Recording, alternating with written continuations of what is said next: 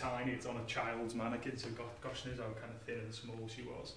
But this is, like I say, one of the earliest kind of white wedding dresses in the collection. And the one to the right is another wedding dress. So this was a bit more of a Sunday best before the whole white wedding dress thing kicked off. The idea that you just wear your best dress. So two kind of contrasting wedding dresses, one with an amazing Chester connection because Lowe's obviously produced jewellery and wedding rings and everything else. So it's amazing it's in the collection. So part of a trade.